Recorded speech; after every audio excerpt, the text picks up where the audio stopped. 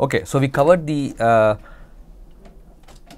narrow beam monoenergetic case, right? We got the equations, but then I am showing this plot, right, which has one of the axes to be photon energy, the other is your linear attenuation coefficient, and this is done for different materials. So, we covered a single slab or when you have multiple slabs stacked together, right, and then we covered monoenergetic case, that is, it has only one energy that is coming through. So, then I go on to show this, and you notice that there are multiple energies and the mu is actually a function of energy, right. So, just go back to brush up the interactions that we talked about, right, photoelectric effect, Compton effect, and we said that time that intuitively one would expect if it is going with high energy, right, it will not interact much, it will come out the other direction. That is what we kind of we put the direction directly proportional to, right. So, what does that tell? That means there is signal loss, right, the photon energy is not reduced, whatever goes in comes out without much interaction. In the interaction, if it is photoelectric, it gets absorbed. So, energy is lost, right, the h mu's are lost, and that which is your attenuation.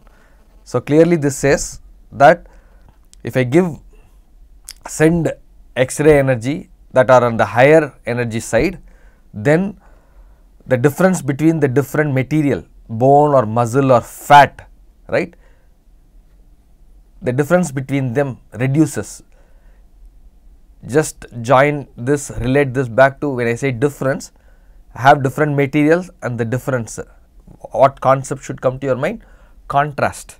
So, the inherent contrast, right, between bone, muscle and fat, contrast in terms of their attenuation capability, attenuation coefficient, linear attenuation coefficient reduces as you start to use higher energy. So, clearly you can see that you may want to use lower energies where the separation between them is larger, but then the challenge is you are using lower energy, that is good, but if you use too lower energy, what is going to happen? Oh, you send the photons, everything will get absorbed in the body, I will not get much, it will attenuate it completely, then I will not have any signal to detect. So, there is always this problem, right. So, if it is too small, yes, the separation between them, the inherent contrast could be exploited, but then it will get attenuated and you will not get any photons to do the measurements, right. Whereas, if it is too large, if it is a high energy, then the attenuation will be less. So, you can start to get the photons on the other side through transmission, but then there will be minimal interaction. So, you will not really be able to interrogate and differentiate between the different tissues. So, the take home message in this slide is a very powerful slide. Mu is a function of energy. So, the material, when you say a material has a attenuation coefficient, it is given that it is not just one value, it has an attenuation coefficient at that particular energy level. Okay, so, that is becoming the one of the additional variables in. So, in reality, so what we covered, we had a narrow beam case, monoenergetic, and then we talked about when you have one material and then you have inhomogeneous material, right, slabs. So, now what we need to appreciate this, that means we need to update our equations to account for this guy, right. So, now what we will do is narrow beam polyenergetic photons, that is when you have the photons come by, right. What is the X-ray tube doing? Bremsstrahlung. So, what are you getting? You are actually getting spectrum, right, S of E, different number of photons, each photon having different energy level, that is what you are actually sending in. What we covered just now is monoenergetic. So, we just did h mu and done with, right. But now instead of saying n photons go in, instead of that we should be able to say there is a S of, right, the spectral lines. Remember, N1 photons at energy 1, N2 photons at energy 2, right. So, S of E, right, number of photons at different energy levels, that is going in, a spectral line is going in, right. So, when an incident photons are polyenergetic with the spectrum E, S of E, right. So, instead of sending one photon with one energy in and me receiving it on the other side, now I have a spectrum of energy. So, N1 photons at one level, N2 photons at another energy level. So, I am sending this whole spectrum into the body, different energy photons with different number of photons with different energy levels, right. So, it is going in. Now, the question is, if this goes in, what is the attenuation? How does the material interact with this spectrum, so that you can comment on what is the S of E that is coming out. The monoenergetic case, we said N photon goes in, N dashed comes out, and N dashed minus N is your minus small n, which is lost, and then we wrote the fundamental law, right. So, here S of E goes in, S of E dashed comes in, or S dashed of E dashed comes in, whichever. So, now we need to relate what spectral line that is coming out going through the body in terms of the material property, which is your mu, but now we will denote that as mu as a function of E. So, each energy has, the material behaves differently. So, mu is a function of E. Okay. So, S of E is the spectral at any location, S0 of E is a spectral that is sent in, right, N equal to N naught, remember. So, similar. So, we are just updating that with S of E equal to S naught of E equal to exponential decay. The same law holds good, but now instead of writing just mu delta x, we are writing mu of E. So, it is a function. So, for each energy level, this holds good. So, when you send a spectral, we will pretend that the each one is behaving independently. So, net sum is what you are getting. Okay. So, it is a direct extension of your monoenergetic. Now, treat this as a polyenergetic case, is nothing but same behavior for monoenergetic, but you have multiple energies, right, which is given denoted by S of E, spectral lines. You can also write your intensity counterpart. So, I is whatever goes in, right, S of E dashed and your number of photons. So, this is your number of photons. Spectral line gives you number of photons at that energy level E dashed into the energy of each photon, right, at that level. So, that is your same definition that we did before, only contextualizing here, exponential of mu of E dashed, that particular E dash that you are considering. Of course, it is over delta x. The slab even now has only one, right, we are not really worried about that right now. We are taking one slab, but what happens when it is hit by multiple energies or polyenergetic source. Okay, so now we can extend that to heterogeneous case. What do we mean by heterogeneous case? This mu, right, depends on the x also. Remember, that is what we did. So, there is slab 1, slab 2, slab 3, or at x1 you have mu 1, x2 you have mu 2, right. So, when it goes in, we updated that equation. Now, we could do the same equation that we had for monoenergetic heterogeneous case, but only now we will have to update this mu with energy. So, mu of x comma E. You go back and look what we did before. In monoenergetic heterogeneous case, we would have just denoted it by mu of x, that is, the attenuation is a function of which material you are sitting in. Slab 1 and slab 2 are all stacked along the x direction. So, when you move along x direction, your mu changes. That is what we denoted by heterogeneous before. Now, not only that, we are saying it is also a function of energy, right. So, we will update the equation, make it more complete by substituting mu of x comma E. So, your S of x comma E at any x, what is the spectral line that is present at a particular energy. The spectral line at x is nothing but the spectral line that goes in after exponential decay until that point 0 to x of mu of x dash and E. Okay. So, this is a more complete version, and of course, you can write the counterpart of the intensity by taking for number of photons into energy per photon, that is this denotion, and updating this with the two variables that are there. Clear? So, as much as it looks complete, right, you can already sense that this becomes complicated at least from a mathematical tractability to write all this and visualize. It is becoming cumbersome, let me put it that way. So, then what do? We will say that okay, this is complete, but you know, for convenience maybe this is not needed. What we could do is use our effective energy concept, right? We did that before. So, if you have multiple energies, instead of doing it for all energies, we could say this, instead of calling it as a spectrum, we could reduce the spectral lines S of E to a single energy case by finding the equivalent, right. So, essentially average of the spectral N1 into E1 plus N2 into E2 by the thing, right. We talked about this, in fact, we did an integral. So, equivalent is what we talked about, right.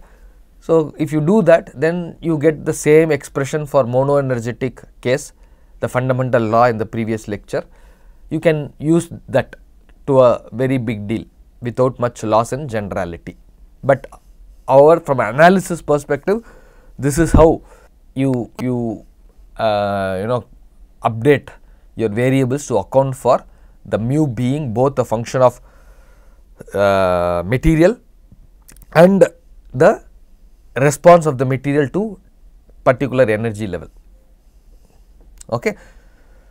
So, let us quickly move on. So much for narrow beam case. Now, we will move on to broad beam case. Again, before I put the slide sketch, recall or at least try to make an effort to see how this may look. When I say narrow beam, I mentioned narrow in some context. What is that context? If you recall that broad beam case, you should be able to quickly draw a sketch of the broad beam case. So, recall broad beam case, narrow beam case, we said the detector, size of the detector with respect to the beam width, that is what is your, whether it defines narrow or not. So, in broad beam case, you have a source where the photons are shot. This is much larger dimension than your detector. In narrow beam case, the source was this size, the black lines that you see, right, detector. So, it was about the same size as your detector. That is how we used the narrow beam case to define attenuation. So, if you send it through a slab of delta x, that remains the same here. What comes out at the detector, the number of photons is less than the number of photons that was going in, and therefore, that loss is essentially what is characterized as due to attenuation of the material, and we came up with a model. Look at in broad beam case, what you have first is, because this is larger than the detector size, this is broad beam, but more importantly, when you send it through the slab, right, of same delta x, what is it that you are going to detect now? Vividly you can see here, what you are going to detect is going to be still that is coming only through its line of sight. However, along with that, from a signal point of view, along with that you are also going to get something that is coming at an angle and hitting. Remember the two effects, photoelectric effect and Compton scattering. So, photoelectric effect is the desired guy. So, I would be happy if we detect only everything along this line, right. So, it is something that comes through the material. So, the reduction is the number of photons that is detected, if it is less than what is sent in and it is lost along this path, then that is fine. I can then talk about the attenuation along this line of the material. But now notice in the broad beam case, not only you are hitting the slab at multiple locations, but you are able to detect only with the detector width. So, signal is lost, so you are irradiating or right, you are ionizing the material here for no reason. Not only that, whatever you are measuring now also has Compton scattered detectors, photons, right. So, it turns out that in this scenario, whatever model we developed so far to characterize this interaction and attenuation does not hold good. Why? Because it turns out that we premised that what you receive in the detector is less than what is sent through, and that loss is proportional to the material property, right. And then we came up with the exponential model. It turns out here that sometimes the detector is actually capturing more photons than what entered in front of it. So, you could have more photons here than what sent in. So, what is the question of loss, right? I mean, strictly use what we covered so far, we would say loss is you will have detector will have less photons than what is incident, and that loss is proportional to attenuation. Here what happens is your detector could actually have same or more photons than what entered the slab in front of it. Why? Because there are other photons which are Compton scattered that also come and hit the detector. So, whatever is loss here is not the only loss, you are actually getting extra photons from the other locations. So, in this scenario, if you have a detector have more photons than what you sent in front of it, then the loss is, there is no loss, or at least we cannot say that that is due to the material property in front of it alone, right. So, attenuation concept and all the models that we derived does not hold good for broad beam case. Not only that, when you do that, you are getting, if you look at the energy here, even if it is a monoenergetic case, right, all the photons here are of the same energy, what will be the energy at the detector, right? Think about it, what will be the energy at the detector? Will it be the same energy photons or will you have a mix? Okay, think about it, we will just clarify that. So, more energy detected than predicted by monoenergetic narrow beam analysis. Why is it more energy? Oh, because you have the scattered energies that are coming in, the Compton scattered photon, right, that brings in some energy, h mu dashed, that one is also detected, and therefore, more energy is detected than predicted by your monoenergetic case. What is always polyenergetic? Two things are the detector, right, is going to always detect, is going to have many energies. Why? Right, because the clue is here, you have Compton scattered and it is all different scattering angle it can come. So, go look back at Compton scattering, you will notice the interaction is, it will come, it will change path, deflected at some theta, scattered at some theta, and goes the energy proceeds with a reduced energy h mu dash.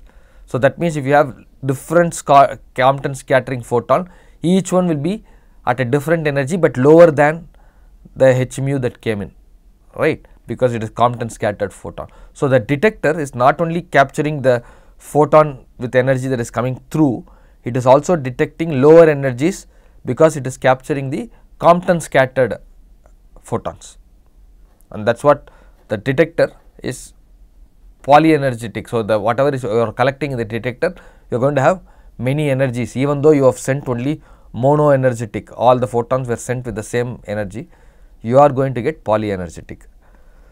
So, that means you have many energy levels, but then the Compton scattering that are coming in are all reduced energy, right. And so, if you take the average energy is going down, because you are adding new photons, the Compton scattered photons, which are having lower energy. And so, essentially what happens is the average energy or the effective beam energy is reduced. If something is reduced, we call as beam. We are characterizing the beam, broad beam case, narrow beam case. So, beam we represent in terms of the photons, right. So, beam softening means, if you characterize the beam, describe the beam as energy packets, then beam softening implies that the energy is reduced. So, the process of beam, you send h mu, like there is average energy that you sent in, the average energy you detect is lower energy than what you sent. So, this process is called as beam softening. If you are wondering if something rings a bell, we did see something along these lines which we did not go in too much detail in the chapter for artifacts, at least the introduction when we talked about artifacts, right. It was not beam softening, it was actually the opposite effect, beam hardening. Go look at the artifact that was presented in the introduction, and we said it is due to beam hardening artifact. So, now with beam softening, of course, we will talk about that further when we do the instrumentation, CT and all those things, but you can already get a feel for where all it is coming from. So, this is beam softening. What is beam softening? Oh, the energy that is detected is lower, right, is reduced. Then we call it as beam softened or beam softening. What could be beam hardening? If my energy is, average energy shifts to greater, right, then you could think about it as beam hardening. So, we will talk about that specifically when we get there, but just so that you know, right, all of these are very subtle but very physics oriented. So, now you know what is meant by beam softening and where it comes from. Okay. So, it is now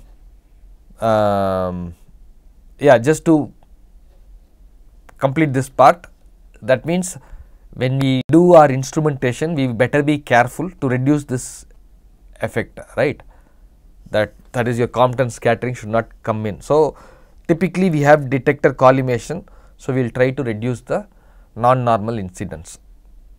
Okay. So, we will do two things.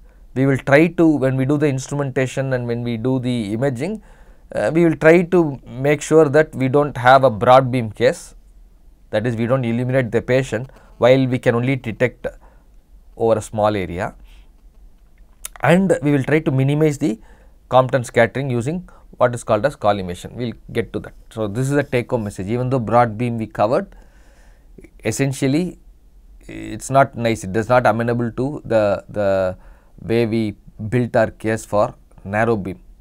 So, we will end up exploiting, engineering the narrow beam case, right, and which is reasonable. We have control over the source, we have control over the detector, and therefore the aperture. Okay. So, we will make this jump. What we talked so far about radiation, ionizing radiation, two types, particulate, electromagnetic, and the type of interaction each one of them has with the material, and we have come a long way. After that, we identified electromagnetic radiation interaction with tissue is of importance to us in imaging systems. The particulate radiation with material was useful for your X-ray tube, more specifically electrons. Particulate, when we said, we talked about only charged electrons in our context, and when we had this electromagnetic radiation interaction with the body, we talked about two, photoelectric effect and Compton scattering. But all of this, you look at the material progressively that we have developed, We have always looked at it from the imaging point of view, that is your output image, how close, what do you get at the output image, and the intent being the output image should be as close as possible to the underlying f of x. G of x should be close to f of x comma y. That is what we have positioned so far.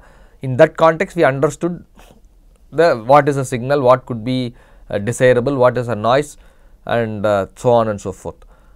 But more importantly, because human beings are involved, right, we want to image the body, human body, we want to clearly have some ways and means to also describe, understand, study, characterize,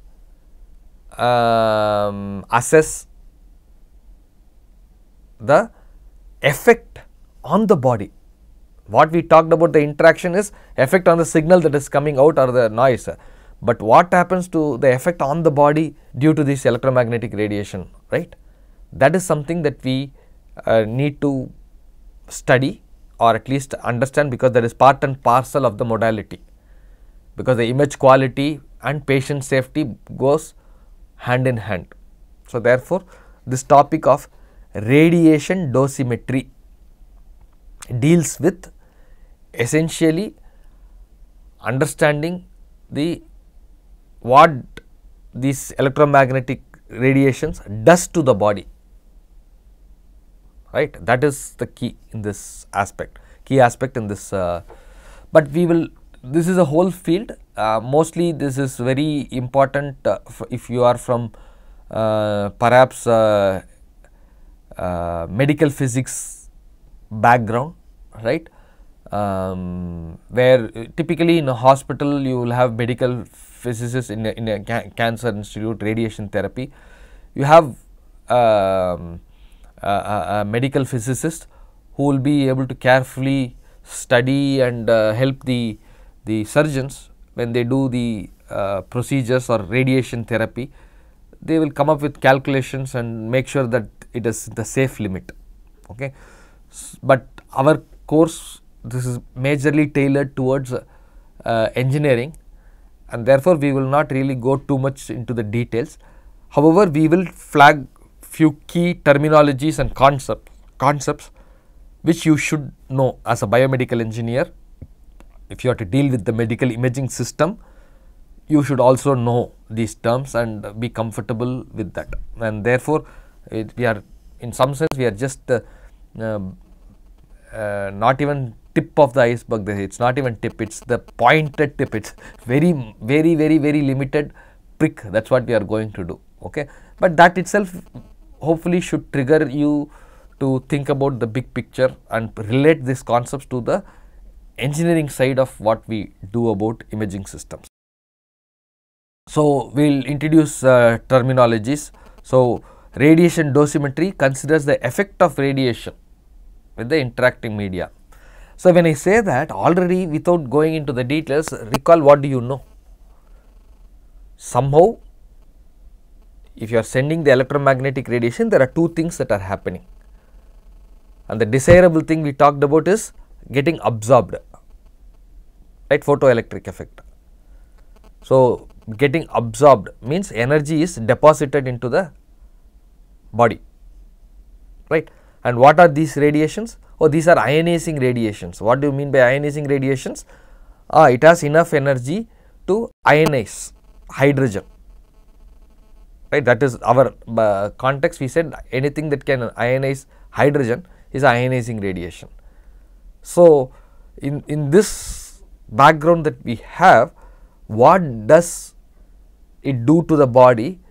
We already know it is ionizing, it is depositing energy into the body through photoelectric effect. Of course, you also have sometimes the electron can move, right. The incoming energy can hit an electron, the electron can move. Remember all the sketch about Auger electron, about Compton scattering, we did all that. So, that could also happen. You could also get characteristic X-ray, also characteristic radiation. So, that means you have the body that is absorbing the energy, and also it is passing through reduced energy in different directions. some of which can also undergo photoelectric and get absorbed elsewhere, right. So, the idea is this interaction, what does it do to the body? It causes ionization, right. It gets absorbed in the atoms. So, the dose is deposited, this energy is deposited in the body. Okay. So, that means we need to talk about how all can we characterize, measure, make judgment, or make basically guideline whether something is safe or not. How do we do that? So, we need several metrics to capture this. The interaction is this, you know that, but how do we look at it? How do we measure it? How do we recommend what to be used? That we need to invoke few concepts and definitions. So, more specifically we will look at these 4, and we will try to do it in a, these are all probably one slide per concept, that is all it is. Okay. At least that is the level at which we are going to cover in this course, but I will try to list out what it is, but then you could relate it to the physics that we covered so far. So, what is exposure? Let us start with exposure. So, exposure plainly it says measured in terms of number of ions produced in a specific volume of air by electromagnetic radiation. But just to give a brief, what do we know? Oh, these radiation do ionization. That means hydrogen is ionized.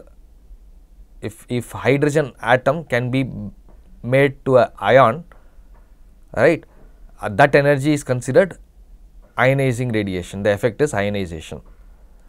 So, air has lot of hydrogen.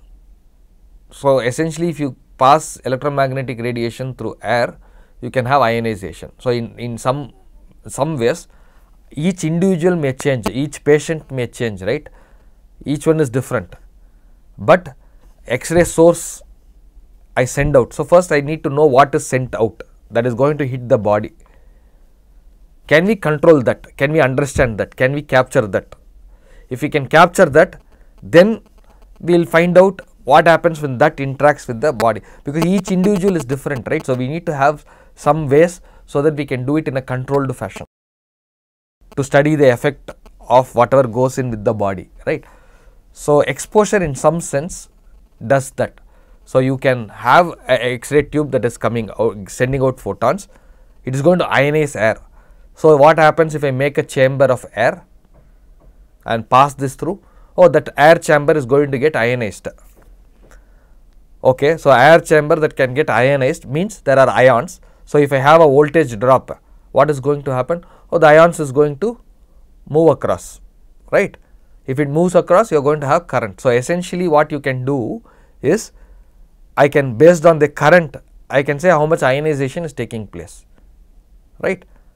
That is why here it is mentioned exposure is measured in terms of number of ions produced, okay, in specific volume of air by electromagnetic radiation. So, essentially I can make a controlled volume of air, right, air chamber,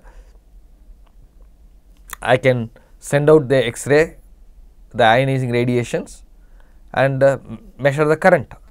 So, amount of current is proportional to the exposure, amount of ionization capability, right, how much this source can ionize.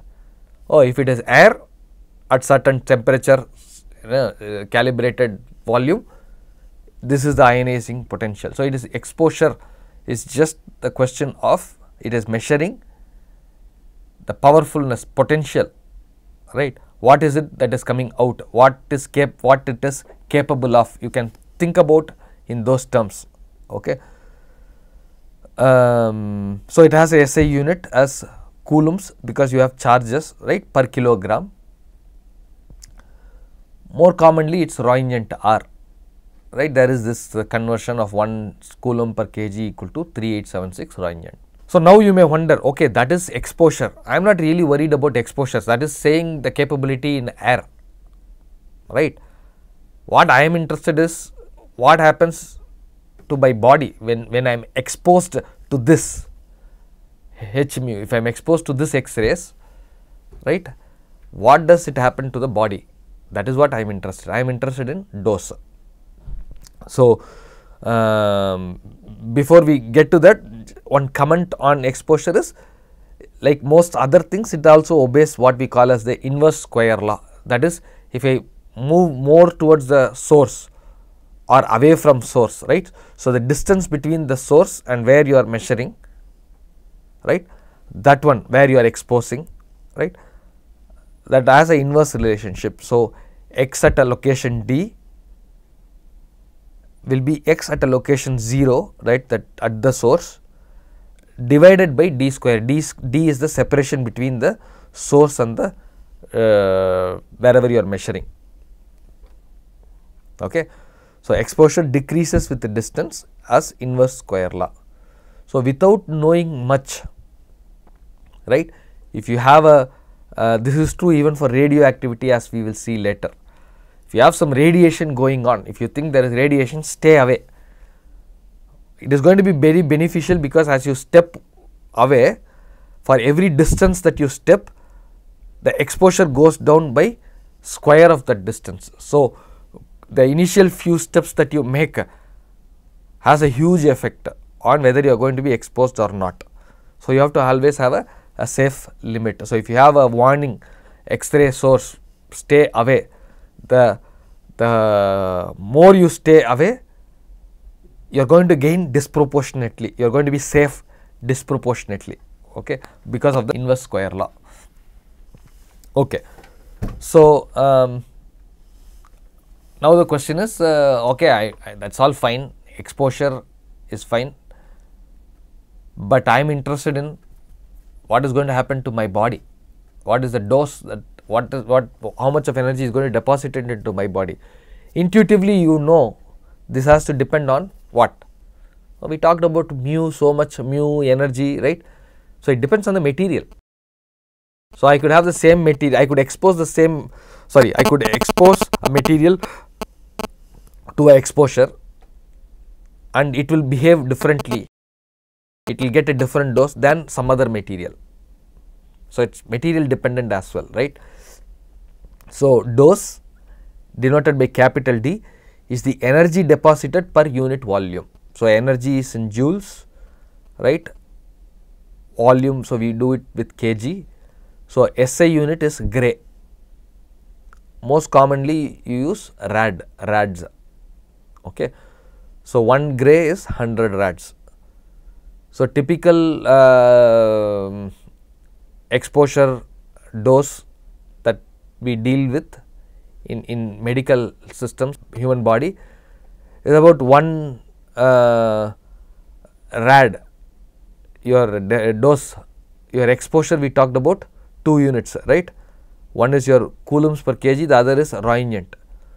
So, 1 roentgen will produce 1 rad, that is the typical accuracy that we do, that is acceptable in medical imaging systems, okay, for dealing with human body. Okay, so that is with respect to dose. Now, we will try to improvise this further, make it little more, you know, specific to capture. See, this is kind of very generic, right. So, we need to customize it a little more. So, for the degrees of accuracy required in biomedical dosimetry, 1 roentgen yields 1 rad of absorbed dose in soft tissue. Okay. So, this is all rule of thumbs, right, ballpark, that is all. Why? Because when you say soft tissue, you already saw soft tissue, you could have bone, fat, muscle, you already saw the differences, right. Mu is different in each of them. So, in some sense, even though you say soft tissue, it's a rough ballpark, right, take it at that level. So, what did I mean by some more customization? Okay, karma, why is it? So, what we talked about is absorbed, right, but if you think back, what are the interactions that are possible? One is absorbing, the other is, oh, this energy is knocking off an electron, giving the energy to that electron, and the electron is now moving, right. Oh, that becomes a particulate. E is moving with energy, that can go do particulate interaction. That is where we left. We said even though electromagnetic radiation interaction with the tissue can generate electrons with energy, and that will have particulate interaction with material, which we covered earlier, is what we mentioned at that time. So, that means the apart from the dose that is absorbed, right, there is this other effect that is going to be because of this particle charge, electrons getting this energy and moving out. So karma is tightly related to dose, but here when we talk about dose, here it depends, it is more related to the deposited into the electron specifically. So karma is the energy deposited into the electrons of a material. Why is this important? I mean, why is this different and also important? Difference is, now we are talking about energy deposited specifically into the electron. Why is that important? Because the electron, now if it is getting all this energy and it is going, now it is going to have an interaction of particulate with the material, right? That is going to have characteristic radiation, that is potentially could have a Brahmstrahlung as well, right? That was the interaction that we studied for particulate. It could have both. So it is slightly different from your energy absorbed. So it has a units, again dose, so you have gray, but for all practical purposes, because in human body, when we talk about biomedical application, at the diagnostic energies that are involved, the effect of electron getting the energy and it going, having particulate, like what we did in X-ray tube. X-ray tube is different, I mean, at a higher energy level that happened. Whereas for typical energies that we are talking in, that is going to go through the body, which is your diagnostic energies, your K is same as dose, meaning you are not going to have much effect because of the electron going with energy and causing further harm. Okay. So how do they do that? When used in air for calibration purpose, it is called as air karma. So the same concept when applied in air, right, what we did for exposure, right. So similar things. So if we can do it in air, then you can get what is called as K air.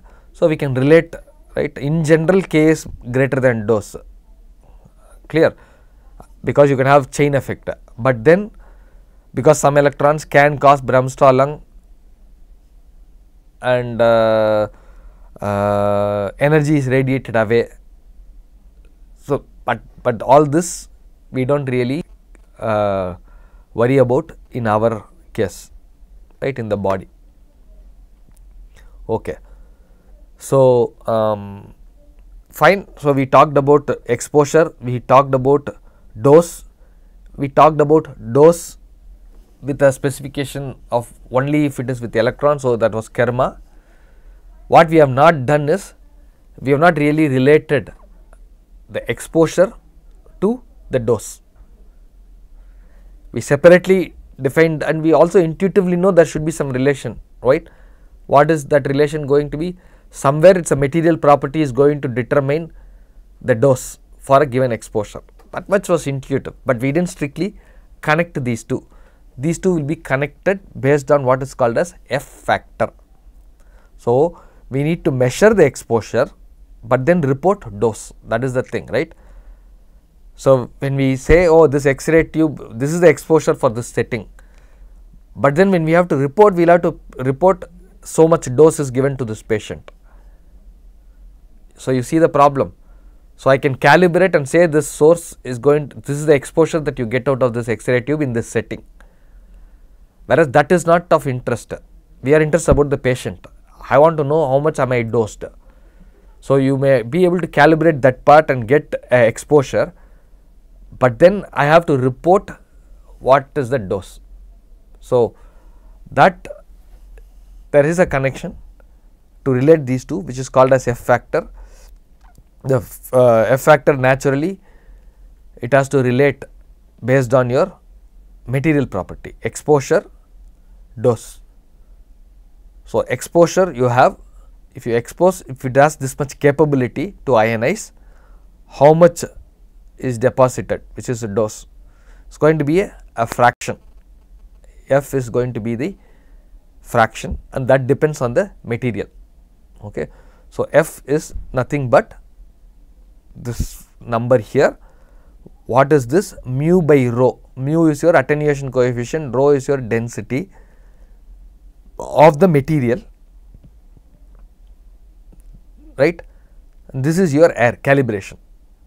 So, you can essentially use, this is an unknown material, this is calibration air. So, exposure is calibrated in air. So, I could get my dose for an unknown material. So, what is mu is your mass attenuation coefficient. Okay. Fine. So, what is of interest now? Okay. So, there is a relationship between your exposure and dose, which intuitively is related by some material property.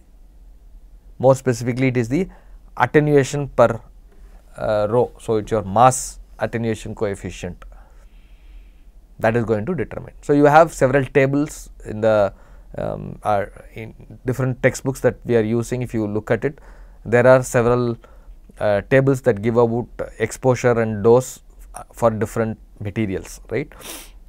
You can look at it.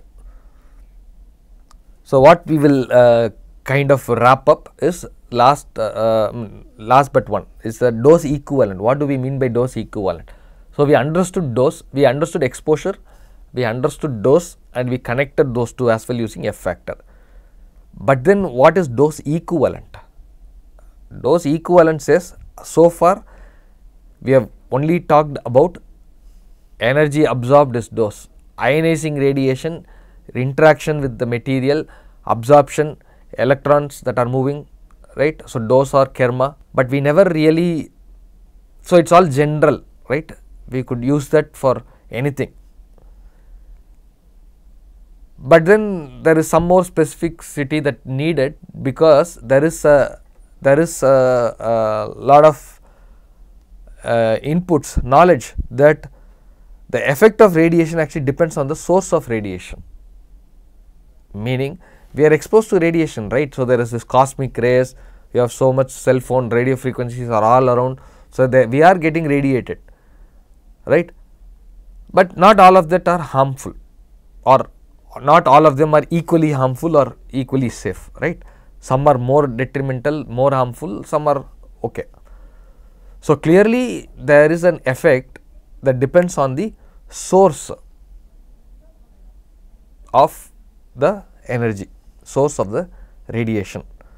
For the same dose, if the radiation source is, some radiation source could be more harmful than the others. Okay. So, we need to capture that.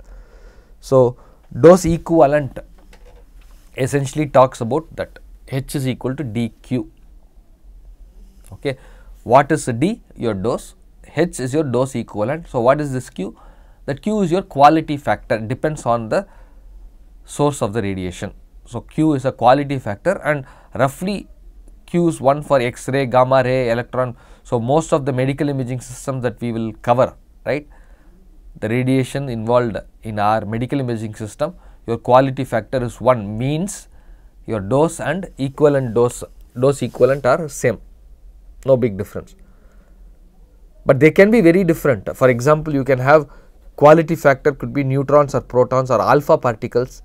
Look at this. So, 20 times. So, that means what it is saying is your dose could be same, right, but the harmfulness will be more if that source, if the dose is coming from alpha particle.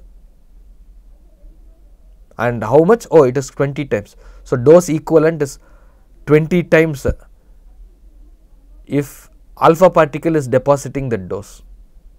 So, origin of this source, right, the source, that the kind of source that has a effect. When I say effect, we are talking about detrimental biological side effects. Okay. So, you could have we won't go too much, but why are people worried? Yeah, because ionizing this, there is a risk associated, and it is known to have a carcinogenic, meaning cancer causing effect. Okay. So, that is why these are very important to understand and study. For diagnostic purpose, we will not make much difference between dose and dose equivalent, because quality factor is 1. Okay. Fine, dose equivalent. So, we have in systematic fashion we have come about calibration, what is the exposure, right. We talked about the potential to cause ionization, how much is coming in, and then dose, how much of that energy is deposited, and then we connected exposure and dose, and then we said okay, this much is fine, but depends on what source it is, your dose equivalent could be more. But you think about it, we also know it is material dependent. So, we have multiple organs, we have multiple tissues. So, for all of what we covered so far, if we have to be correct, we will have to report the dose in different tissues, different organs separately, right. Then it becomes cumbersome. So, a patient XYZ is going, we need to be able to talk about the dose that patient is getting exposed. Otherwise it is going to be a chart, it is going to be, oh, this is the patient, in this patient skull, this is the thing, your heart, this is the thing, or even your soft tissue, this is your fat, so much is deposited. So, we will have a chart, right, that becomes, so it might be not, so that is being really homogeneous, inhomogeneous, right, because we know it is material dependent, material is changing throughout the body, and therefore, we will have to calculate everything for each one of them. I think in principle, yes, you can, that is the idea, right, I mean that is what is happening, but practically I think it is easier to characterize dose that a patient is getting rather than all the different material compensated at different locations. So, we are more interested in reporting the effective dose. What is effective dose? Depends on the tissue type, right. So, effective dose is nothing but average, a collection, right. Effective dose measures the average effect of different tissue types. So, you give some weighting. So, Hj is your dose equivalent, right. We did not make a big difference between dose equivalent and source, but for general purposes it is the dose equivalent. W is the weighting factor for that organ, because based on the tissue type, right, we could do that. So, because of this effective dose concept, we could say this patient was given so much dose during last imaging, right. Oh, we do not want to bring this patient again to do one more scan because dose will increase. So, we do not want to do the follow up every 3 days because we will probably give more dose. So, I mean all that is on an average based on the effective dose. Okay. So, I guess this is a good point to stop completing the radiation dosimetry. Most of this radiation dosimetry, like I said, is a separate field where typically a medical physicist position will be there in a imaging center or a hospital, and they have to deal with all of these concepts day in and day out, because the source is changing, the patient is changing, the history is changing, the medical history of the patient is changing. So, they will have to do this, customize this for patient specific. But for our purposes, we will not dwell too much more on the radiation dosimetry beyond what we covered in this lecture. So, now it is time for us to move ahead, having covered all the basic physics with respect to interaction and creating terminologies, capturing and having the models to capture the interaction. Now, we will start with the first imaging modality that we want to cover, which is going to be your projection radiography. So, we will do that in the subsequent lecture. Thank you.